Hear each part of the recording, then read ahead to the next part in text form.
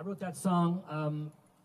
I wrote that song in I was in a motel room in Taos, New Mexico, and I've been working on the song for a long time, and I had all written out on legal sheets of paper, and then arranged them around the room of the motel until they looked just right. That's some songwriting. That's a songwriting tip for you. Thank you. I appreciate that. I'd never heard that one before. So Oh, yeah. thanks. Well, so this next one is one I wrote called Jokerville, and it's a mining disaster song, so be prepared for that. And so it takes place in this valley that I grew up in western Colorado, Gunnison Valley. How many people have been there? Okay. Yeah, You might have to show your ring off a little bit. Oh, yes.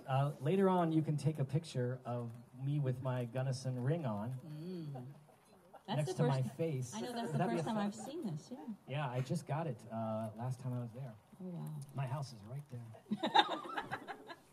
Where? Right here. Okay. And yeah, so the valley is beautiful. At the north end of the valley is this town called Crested Butte, and that's where most of the mining was. And there was a, well, I grew up there, and I played basketball there in junior high. And I played down in Gunnison, 28 miles away was the town of Crested Butte, and we had rival middle school basketball teams. It was a very tough rivalry. Every year we lost to Crested Butte. But one time we rolled up there in the winter, and it's a very tiny gym. There's hardly any seating.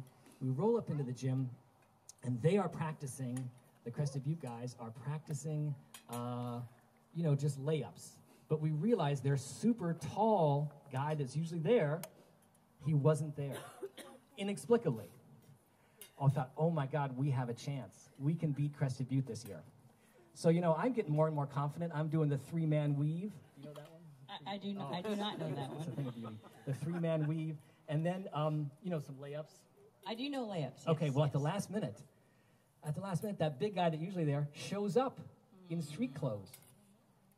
He shows up, and all the Crested Butte guys say, hey, there's so-and-so. Come on in and play. And he's in street clothes. So he walks over there, and they said, yeah, there's, uniform in the locker room or whatever. So, wow. So the kid takes off. Our coach, either his first or last name was Terry. Let's call him Terry. Yeah, Coach Terry. Coach Terry. So I knew it was getting serious because Coach Terry went over to the referee and said, you're going to let that guy play, suit up and play. He walks in the street clothes. And the ref said, yeah, I guess so. And Coach Terry said, I just want to let you know, that is not kosher. Now, I had only heard the word kosher about 4 times in my life before that, and I thought it had to do with, Jewish dietary practices. I had no idea it applied to basketball, but it does. So the big kid comes out, and he starts playing, and the game is underway, and the guy is going up the right side every time. He really couldn't dribble left-handed at all. But he didn't need to because he was so huge. So he's going down the right side every time and dunking it in. And so... Is he actually dunking? No, I'm sorry, he's not dunking. He could have dunked. It was middle school, I guess. There will be a question and answer period later. So please save your questions. Who is this lady heckling us? Yes, exactly. So the guy keeps going down and almost dunking it every time, just crushing it. So all of a sudden, Coach Terry yells out, "Fickle," because I was on the bench. I'm sure you're shocked to hear that I was not a starter. I'm on the bench, and Coach Terry goes, "Fickle?" That's my last name. Fickle? And that's the moment I've been waiting for all my 13 years up until that point. I joined sports so someone would yell at me by my last name. A man would yell at me by my last name. That's why I did sports. I'm like, yes. He said, "Fickle, I want you to go in there and stop that guy." I said, "Yes, coach. Yes, coach, I'm ready." Because my mother had just purchased, this is before contacts were widely available. Now I got contacts in my phone. So I had no contacts. I had glasses, sports glasses that were indestructible. In fact, the irony is they look like the glasses I'm wearing right now.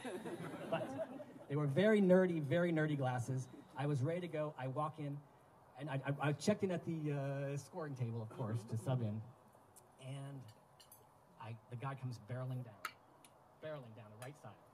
I knew he was going to go down the right side. I've been paying attention. Yeah. So I assumed the player position. which I'm kind of like, yeah, exactly. Yeah, I can't do it because it hurts my knees. I used to be able to do it very well. And so the kid just plows into me, runs me over, and knocks me down flat. And scores a basket. No call. And so Not even a I charge? get up very disconcertedly, and I look down, and my special, expensive sports glasses have been broken. And it was that moment I decided to start writing songs.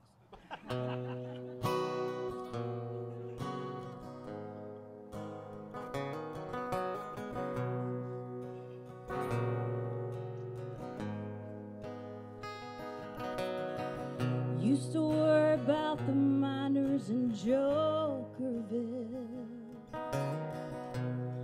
I don't worry about them no more, 'cause they shut that mine down, but not before I heard the sound on that cold January 24.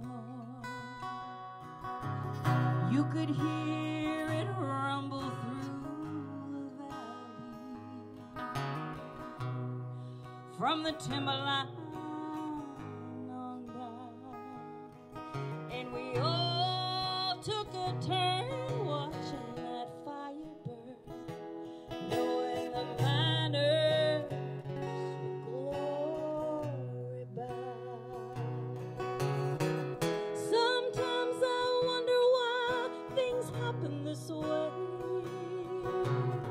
I look for the story to tell. Guess this land wasn't yours to buy, and guess it was not mine to sell.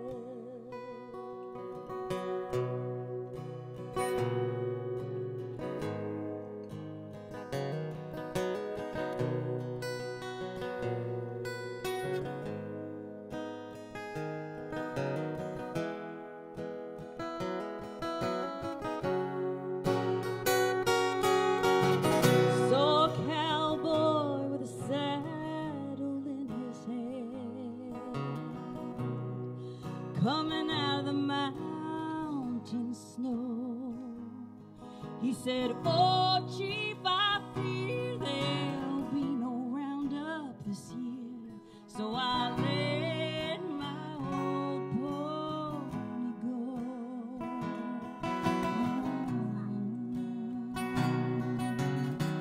Sometimes I wonder why things happen this way. I look for the story to tell. Guess this land wasn't yours to buy, guess it was not mine to sell.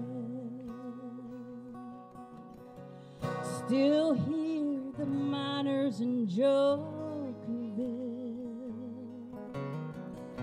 Midnight I hear the moans, but I don't worry about the cold, and I don't worry about their souls as the snow falls over their bones.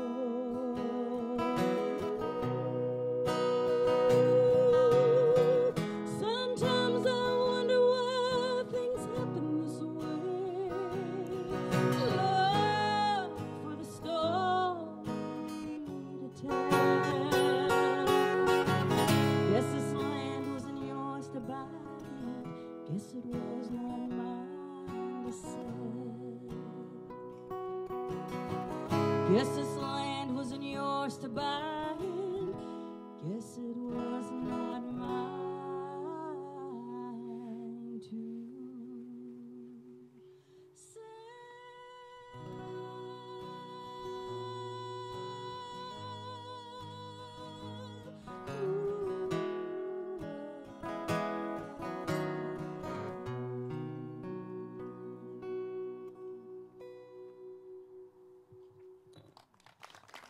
On the vocals, Ginger Curry.